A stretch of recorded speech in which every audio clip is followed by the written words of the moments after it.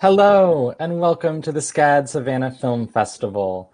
Thank you all for joining us today. I'm David Canfield, movies editor at Entertainment Weekly, and I'm here today to moderate our Breaking Big panel and awards. And we're joined by six very deserving recipients. I will introduce them and they can briefly hold up their award. We have Ciara Bravo, star of the upcoming Cherry. Hi. Hi. Claire Dunn of Herself, writer and star in this case. Joshua Caleb Johnson of The Good Lord Bird on Showtime. Elle Lorraine of Bad Hair on Hulu right now.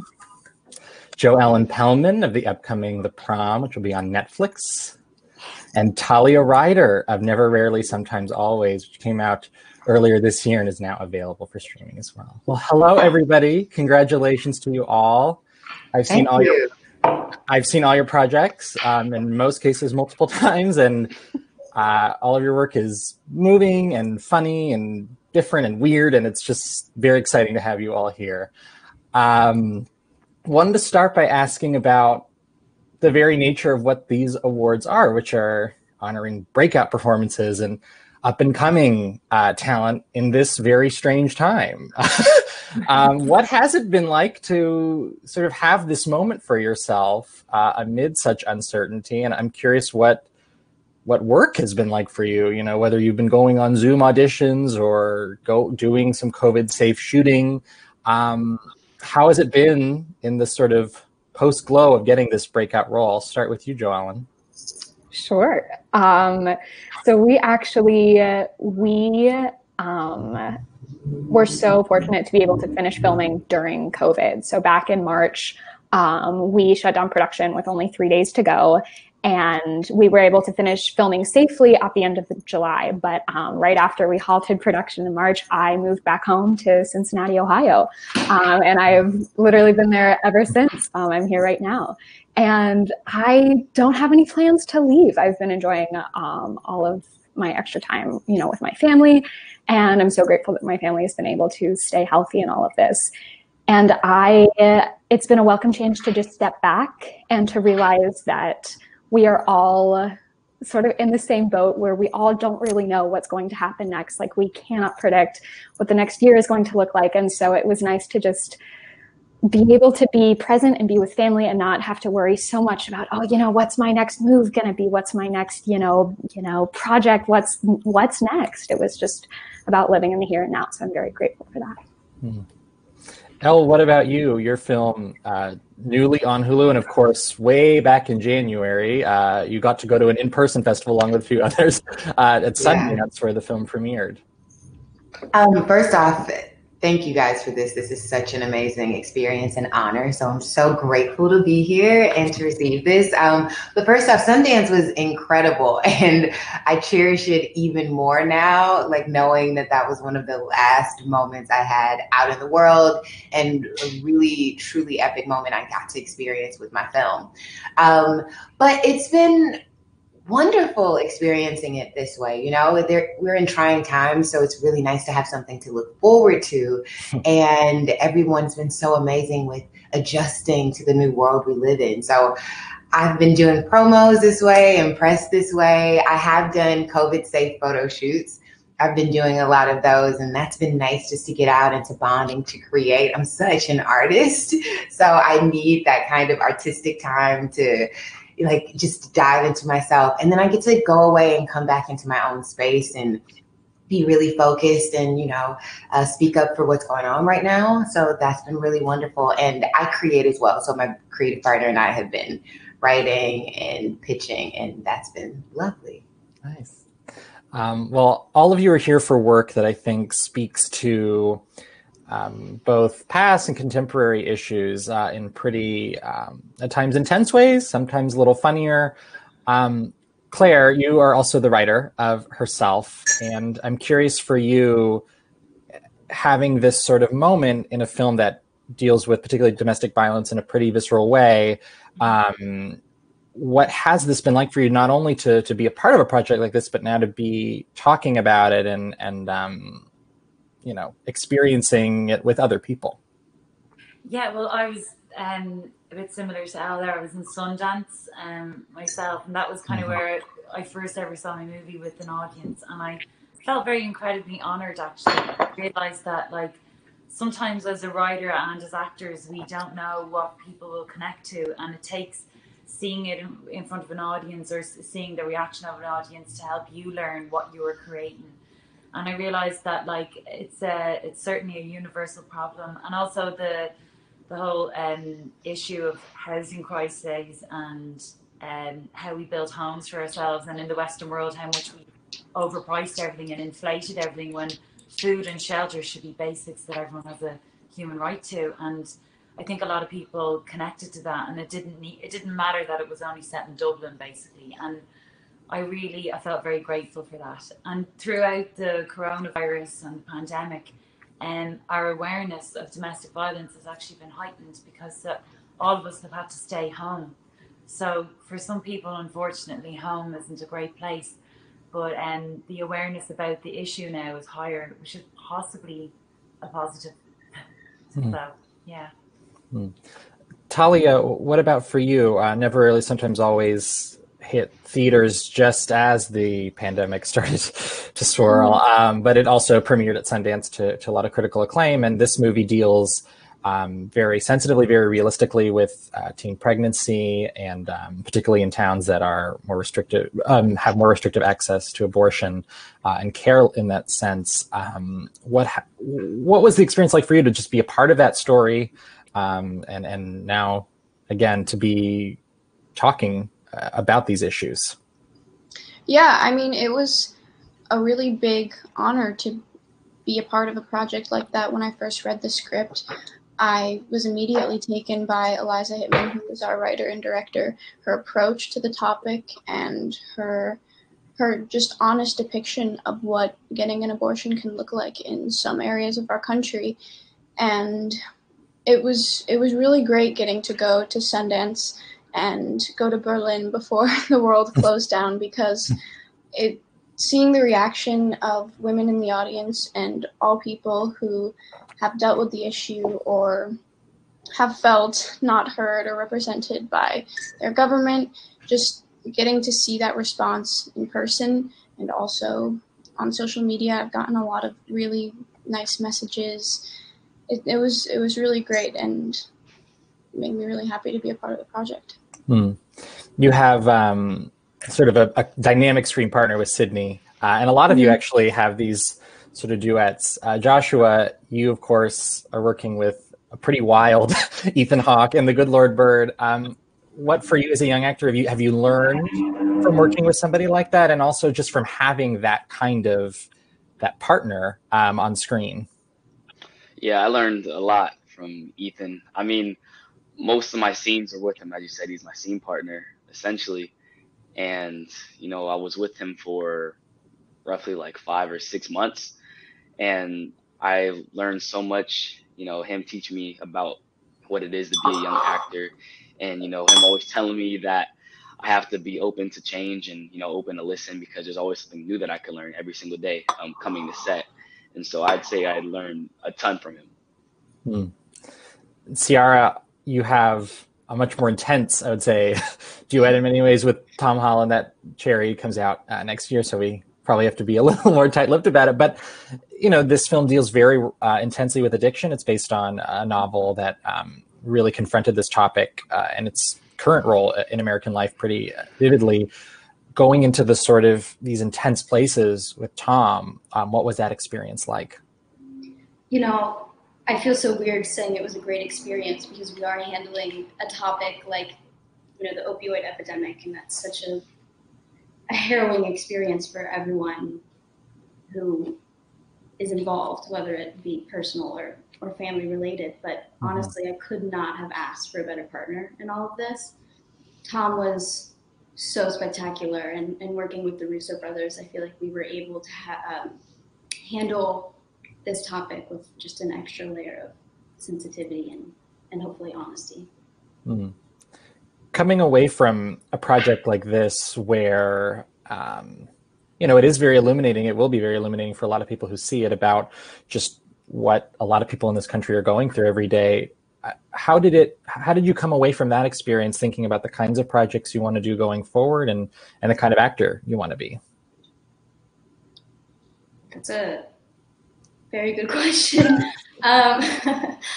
Leaving a project like Cherry, I was exhausted and invigorated at the same time because, being able to tell the story of people that don't often get to speak or often aren't listened to it's always an extremely, humbling experience. And to be able to do that for the rest of my career would really be an honor. I think that's what really makes this industry so special, is being able to sit down in a theater or on your couch and look up on screen and hear somebody say, I hear you, I see you, you're not the only one.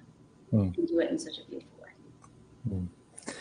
Elle, what about for you, coming off of such a tonally wild movie like Bad Hair, particularly working with a director like Justin Simien, who I think has such a specific voice that has become so really beloved in American cinema? I feel honored, like working with Justin, not only with his script and not only with him as a director, but with him as a partner. It was such an experience for me to grow and for me to understand the whole the whole process of making a film in this way even deeper.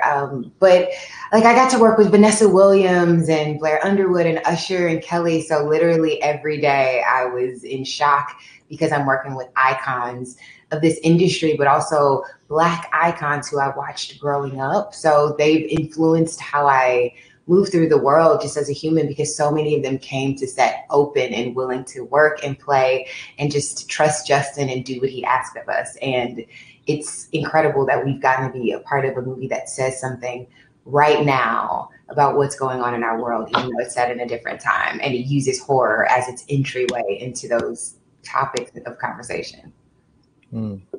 Speaking of icons, Joellen, you have quite a few that you work with in the prom. I imagine you must have arrived pretty starry-eyed. Oh, absolutely. I mean, every single person in that cast is someone who I've looked up to like my entire life. I mean, like Ryan Murphy, our director, he's a visionary, and I was such a gleek. And so this was a dream come true to work with him.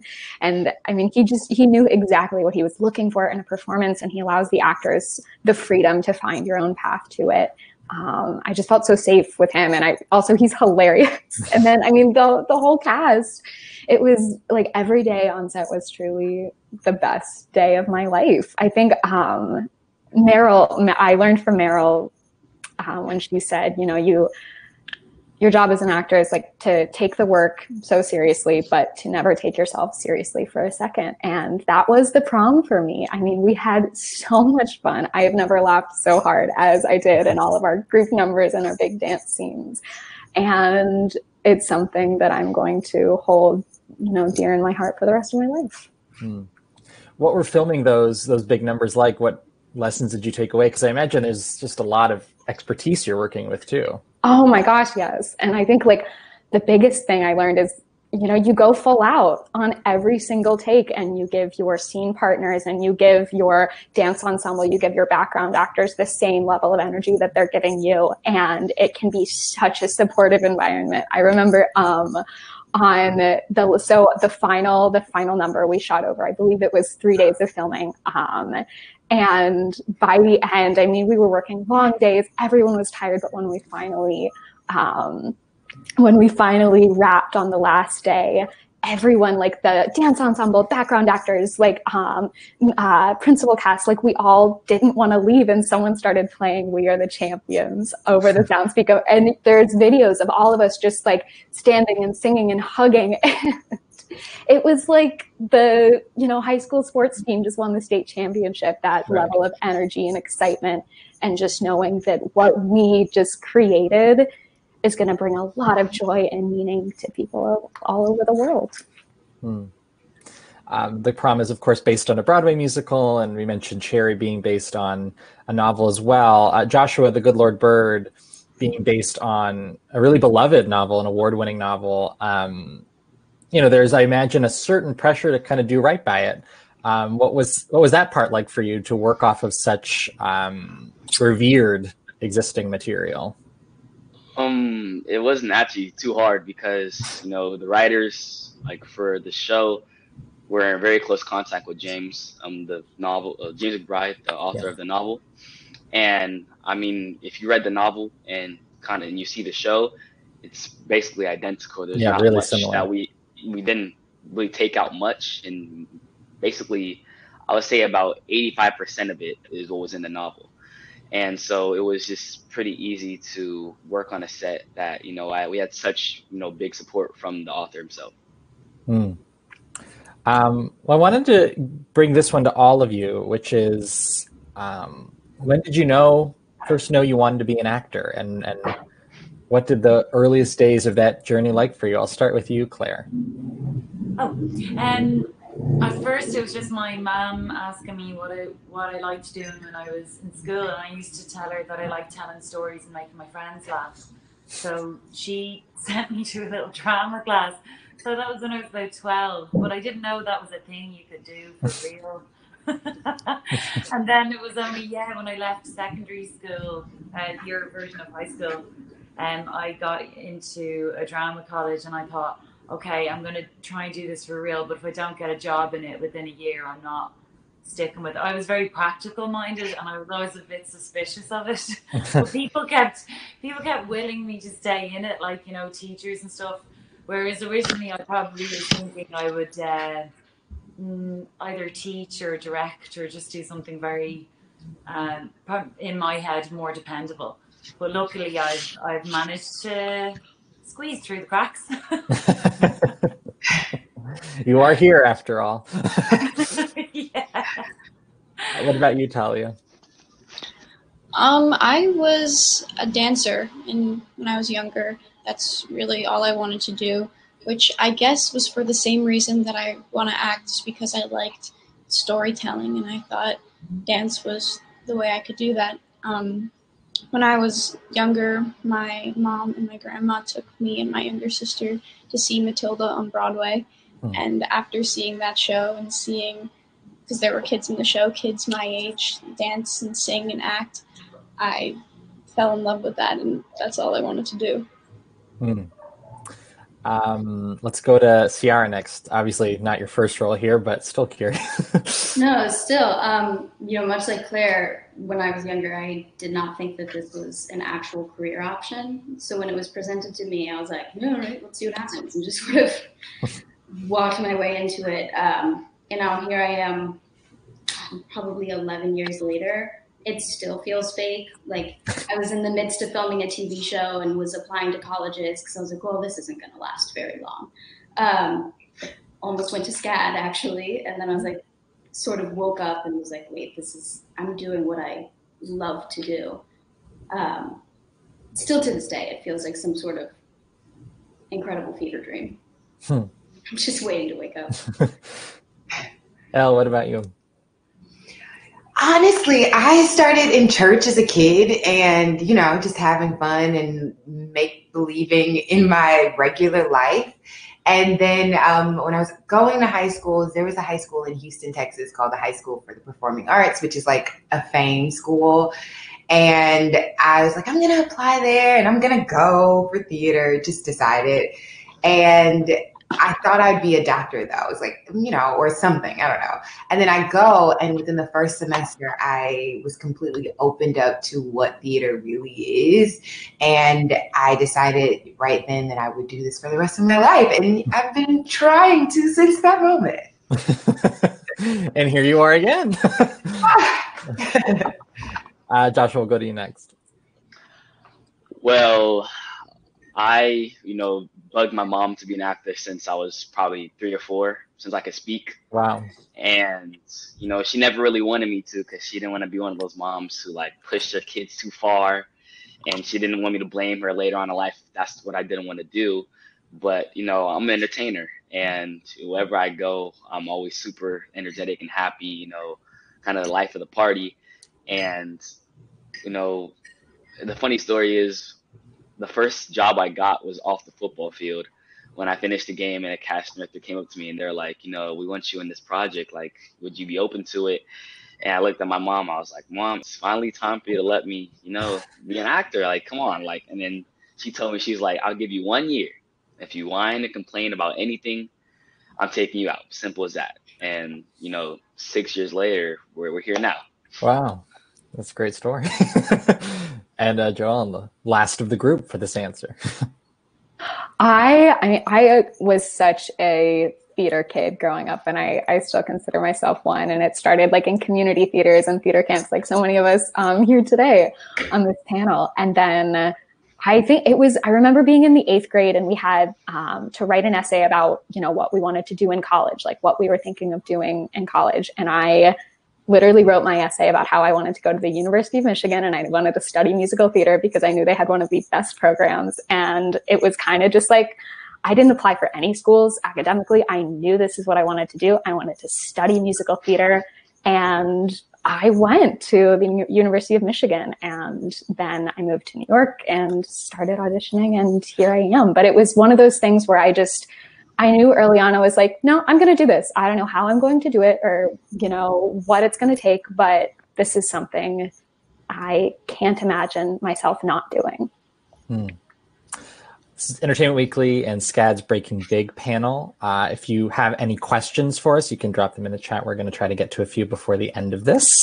And we're talking about breaking into the business. Obviously, each of you are here for sort of big breakout roles. Some of you have been already working a little bit longer than others, but I'm curious, for the projects that you're here for, was there a moment making it or a scene that really just stuck out to you and said, this is something special, this is something different for me?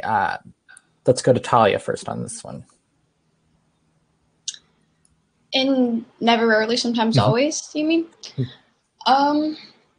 Honestly, I would say in the rehearsal process was when I had a moment of like, wow, that like this film could really mean a lot to people. Eliza really focused on my relationship with Sydney and our personal relationship to the story and the topic, rather than looking at it through like the eyes of our character. And I started to feel like the weight of the script and the weight of the issue and Eliza's passion through just kind of the rehearsal process and reading through the script and breaking it down that way. And Sydney and I ended up getting really close because it's kind of difficult not to get really close to somebody that you're that intimate with for that amount of time. And I felt like our bond and kind of care for each other would transfer to the screen, and women and people will be able to relate and appreciate to that. Claire, I'm curious for you, since you are also the writer of this project, what it was like seeing it come to life in that way, and if there was a moment like that. I think actually weirdly it was when they asked me to call into the production office, and I was like, a production office? And I was like, I went down and I was like, there's a whole production office set up for this? And then they had like all these departments, and then outside there was a big huge car park where they were starting to practice building the house, because we built a house in my film and they were building sets and stuff. And I remember being really aware that, like, oh my God, there's a whole machine that's set up for months before you even make the movie. And I was like, I'm really learning about that as a writer. But I would say, like, as an actor, I just think there was moments on set with my fake children when we were improvising. And I knew, like, they were just so natural and authentic. And I thought, I just think they're going to be the real stars of this movie. That's when I started to go, oh my God, it's really special. Because it wasn't just about the script then. It was about what we were capturing in the moment on the day. And so I just knew then with Philida Lloyd leading us and nurturing that kind of thing happening in the moment, I thought, okay, if anything, I don't know if we have a hit or anything like that, but I just knew we were making something very authentic. And that meant a lot to me. Al, anything come to mind for you? Yeah, our set was very familial. Like we all got really close really quickly. Some of us already knew each other, but there was one day where a lot of us were on set, and during lunch we decided to go in my trailer. It was probably like 8 of us women, and we went in my trailer and we all ate together. Some people were on the floor, some people were sitting on the couch, and we just talked, and all of the walls came down. And we related, and some of the people in there were celebrities, but we related to one another and talked about our experiences. And from that moment forth, every time we were on set, it was like, I got you in this scene. Know that you can go as far as you want to go, and I got you. And I think that's part of the magic in the film. So yeah, that moment kind of brought it all together and solidified the chemistry that we all had. I'll go to Joelle next. I think my moment, it was not so much on set, but so anytime we had to, we were filming a scene together, Ariana DeBose and I, my co-star, she plays Alyssa Green, my on-screen girlfriend. We would carpool to and from set every day together. And so we got to start our day just like talking about the world, talking about life, like jamming out to music on the freeways. It was also both of our, like we never had really spent a lot of time in LA before. And so we were both like, getting to know the city together. And then like after our shoot day, we would get to just like decompress and debrief on our little carpool. And it's just one of those moments. I mean, like Ariana is someone who I've looked up to for so long because she's a theater icon, and to become friends and to become confidants and just to trust each other and to enjoy just our quiet moments in the car together, building our friendship. That's what's so special for me. Ciara, what about you? Much like Talia, I feel like my moment came in the rehearsal process, the pre-production process. Again, dealing with the epidemic, the opioid epidemic, I wanted to come out with some sensitivity. So I was lucky enough for a rehab clinic in Cleveland to open its doors to me, Stella Maris. They're spectacular, and they let me come in and speak to some of their outpatients as well as their employees, many of whom have gone through the program themselves. And it was in that moment that I was sitting down and talking to these people that I was like, oh, this is bigger than anything I've ever done before. This means so much to so many people. Did that kind of realization change the way you prepped or the way you thought about the role? I wouldn't say that it changed much about the way that I thought, but it just changed the reality for me. Sitting in these scenes, sometimes when you're on a set, it's easy to be like swept away by all of the friendships and all of the inside jokes that you have with the cast and crew around you. But when you're dealing with something like this, it's, coming back to those stories and those moments and those bits of like how you felt, how these people felt looking at themselves in the mirror, or little tics that they had, or it definitely brought me back in a very serious way. And Joshua, last word to you on this one. Kind of like Joelle, it's my first moment, I should say, came, I got to Virginia, I would say about 3 or 2 weeks prior to filming. And so it was a lot of prep, learning how to ride horses and, learning the basic techniques on how to survive in the 1850s, I should say. And, in those long van rides with all my castmates and those dinners, I kind of realized like, this is exactly where I want to be. This is real. I mean, we all became a family in that moment of time, and it just it helped my performance 10 times better to play along with people that actually know me and understand that this project's something bigger than ourselves. Well, let's get to some audience questions. Thanks to all who have submitted so far. And I'll stick with you, Joshua, for this first one. How do you get over the newbie feelings and inhibitions when you're among, big actors like Ethan Hawke and so much, genius?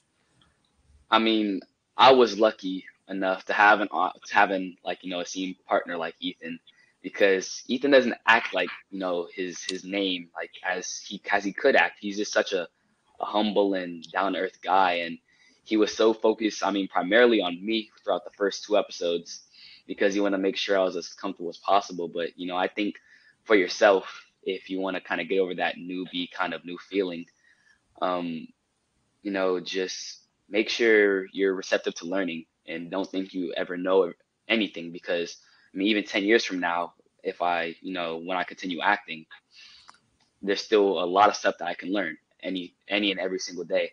And so I think the biggest thing is to be open to new things and to be open to learning. Elle, what about you when you would step into a room with Vanessa Williams, for example? She was also very humble. So she made it easy, but going into the process, I'm kind of weird in how I move about the cabin. I'm like really laser focused and like I have blinders on and I'm just in it. I pretty much lived in that role. I lived in the 80s. That was the only music I was listening to and only things on TV I was watching. So every day I went to work, I was just ready to work and dive in. And then as soon as we were done, I was like, oh my God, that was Vanessa. And I kind of fanned out to everybody and they were like, we know you. So I saved those moments and I just dove deeper into the work as much as possible. And so those fears subsided really quickly for me. And Joellen, of course, you have to answer this question. Well, you know, it's advice that I would give is, I mean, they're people too, and to treat them with the same kind of kindness and curiosity that you would treat anyone on set, and to ask them questions about their life and they'll ask you some about yours, but that they, I mean, they're real humans and they are just as kind and as wonderful as you want them to be. Lovely.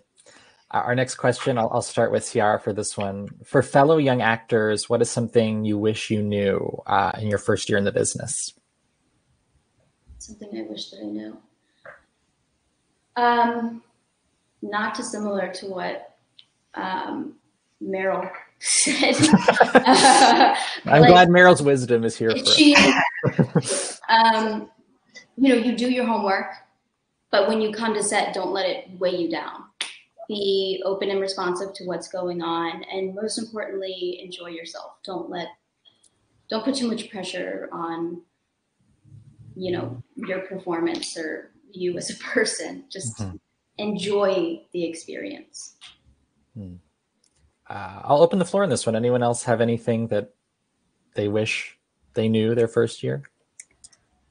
I would say that there is never any shame in working multiple jobs while you are pursuing your career. Like, you are no less of an artist because you are also working another job to pay the bills. Like, literally up until I left to go shoot the prom, I was working 3 jobs, one of which was minimum wage, one was $1 above minimum wage, and one was babysitting. And I never want people to feel like there's a stigma because you are paying your bills. You can still be an artist and also pay your bills. You are no less valid and your talent is no less worthy. Well said. Very well said. Claire, I'm curious for you, the decision, I suppose, to write your own material. Is that something that was conscious for you? How did that develop? I originally was just writing the movie thing, trying to get an actress attached to it because I didn't have any sway in the film world at all at that point. Like, I hadn't much experience. So I was more interested in just getting it made at first, and I was trying to just be a screenwriter. Because I was doing okay with some theatre work, but obviously not earning that much money around. And I just thought long term it might be nice to be a writer as well. And I was just very lucky when Phila Deloyd and I were working together in theatre, and she asked me, she said she wanted to direct the film, which was kind of like, what? It was amazing. But it was actually her saying to the rest of the producers, saying, I don't really want to direct this without Claire playing the lead. And we knew that was going to take a bit longer then to finance it. But that's how that came about. So I wouldn't say I was writing this at first thinking I was going to star in it, if you know what I mean. But it happened organically, and I'm really glad because I happen to be good casting for that role. I mean, if I was writing the role of a 55-year-old Black man, I would obviously not be playing that role. You know what I mean? It was just that I happened to be writing the role of somebody who was like 28, Irish, and living in Dublin, that it suited. But I would say to anyone out there that is able to storytell in any shape or form, beyond acting, I would say also use your spare time, if you can, to wonder on how you could do that. Because I think it's lovely just when you're an actor, sometimes you are a little bit like you're dependent on the whole thing being up and running, and then you might get the job. But if you can look at yourself as not just an actor, but as an artist and a storyteller, it shifts something in your head. And I think you should open yourself up to what you could possibly do besides acting. Not saying that just acting isn't enough, by the way, but just it's nice to think of yourself as a storyteller. And that really helped me in my journey. Absolutely. I feel like that leads, we might not get better advice than we'll hear for this next question, which is, has anyone you've worked with given you advice about cultivating the longevity of your career? Obviously, Claire, I feel like just gave pretty good advice herself, but anybody else?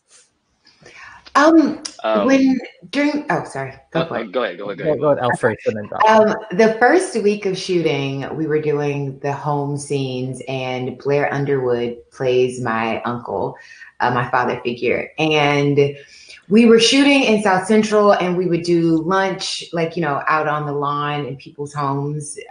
So a lot of people in the neighborhood would come out, which was amazing. If I was a kid and they were shooting a movie next door, I would also come out and try to hang out. But he was really good about teaching me to preserve my energy. And he was like, it's great to give and it's great to socialize with crew and everyone else, but you have 7 more weeks to carry a movie, and there's so much pressure and weight and energy that you have to give of yourself. And in doing so, you have to, it's brilliant at least, to take time for yourself to refocus and center yourself. So literally every day, I took that moment to just recenter myself and bring myself back to a place where I could go and give of myself. Because if there's nothing left in my tank, not only can I not offer anything, but I can't offer it to the world either. So I took that and I still use it. Joshua, to you next. Well, on the set of The Good Lord Bird, I worked with a lot of veteran actors, David Morse, Victor Williams, Orlando Jones, all those type of guys, and especially Ethan Hawke. They all gave me great advice on how to, have the most fulfilling and I think, promising career.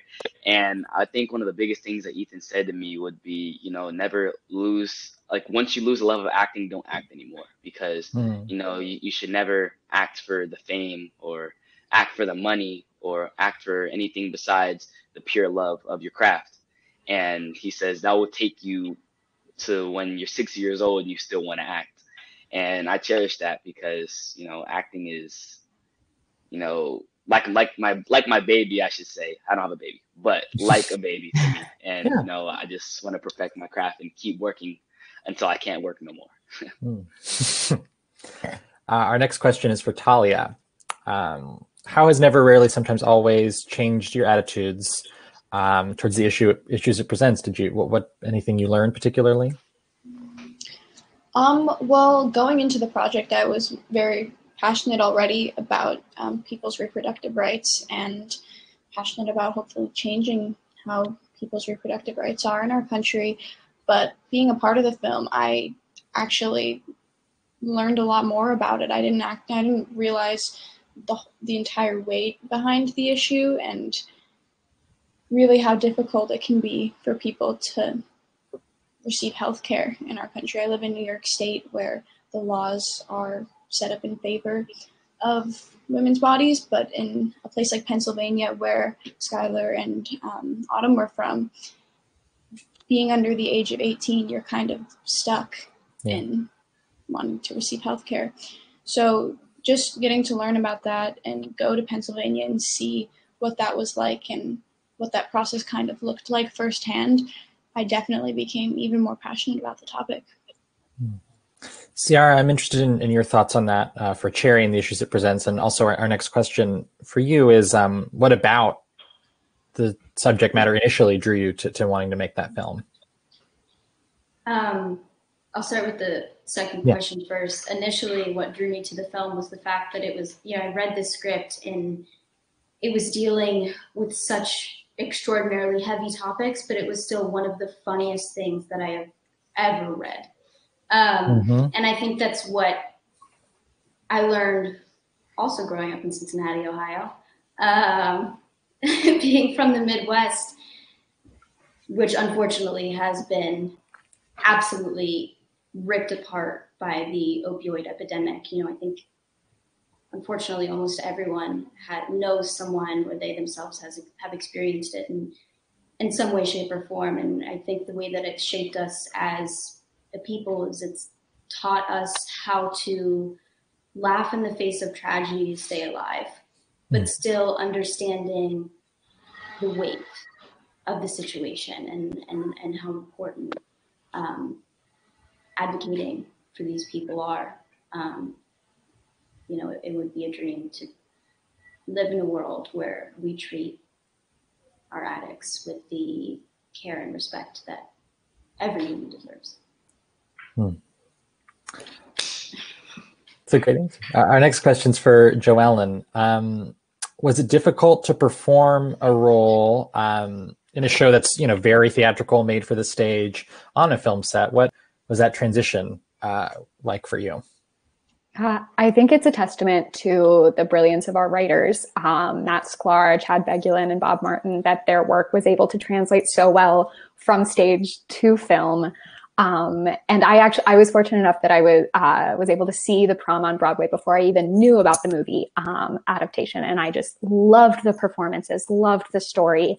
And as far as how is changing the acting style, I feel like, we, at least in school, you think of like, oh, there's stage acting and there's, film acting, but really I just tried to focus on the listening and giving your scene partner the energy and focus. And that is the same whether it's on stage or on screen. And yeah, it's truly a testament to how well this story is crafted by our writers. I wanted to close by asking each of you about your inspirations, whether it's an actor or a film. A couple of you have mentioned, projects like Cherry and Bad Hair, especially really balancing different kinds of tones, and The Good Lord Bird. They're very ambitious and I think very modern projects. What are some of your inspirations coming up? Let's start with Claire for this one. And inspiration, sorry, I didn't really get the question now. The person that kind of inspired us at the start of our career? Yeah, and an actor who's been a big inspiration for you, or a film, like just as a creative. I would say possibly, well, actually, I did really love Meryl Streep when I was younger. And then the first book I ever read about acting was a book called In Other People's Shoes, and it was actually by Harriet Walter, who then ended up in my film like years later. But she wrote this book that was about being an actor, but it was literally just about being an actor and how that has an effect on the world and how storytelling actually affects society. And I just never had anyone show me that it was a job that's almost like you're almost like a civil servant to the world, and it's so important. And I just never understood kind of what it actually was until I read that book. And I'd say that had a huge influence on me and made me see it as less of a fairy tale job. It made it very real. Joshua, what about you? Well, the two people I would say that are like my biggest inspirations when it comes to acting, one being Denzel Washington. I absolutely love all his work. And then one being the late Chadwick Boseman, may he rest in peace.